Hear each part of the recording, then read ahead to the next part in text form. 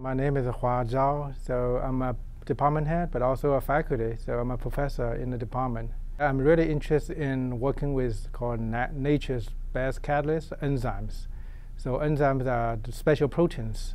They exist in nature, in human bodies, in animals, plants, microbes. So in biological system, we need enzyme to make everything work. But in a reaction, we try to do is to take those enzymes out of the biological system, put in a lab. We want to do some interesting conversions. The conversion we do in our lab is to convert in, for example, cellulose from trees and grass to biofuel, to capture CO2 from the environment. We know there's a lot of CO2 released. We want to capture and convert them into valuable chemicals.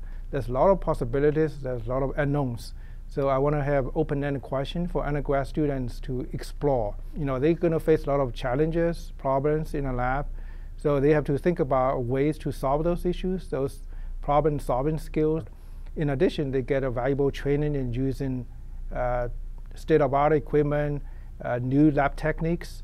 Those hands-on experiences are very valuable. I think they're going to take that one to go to future research, go to industry jobs.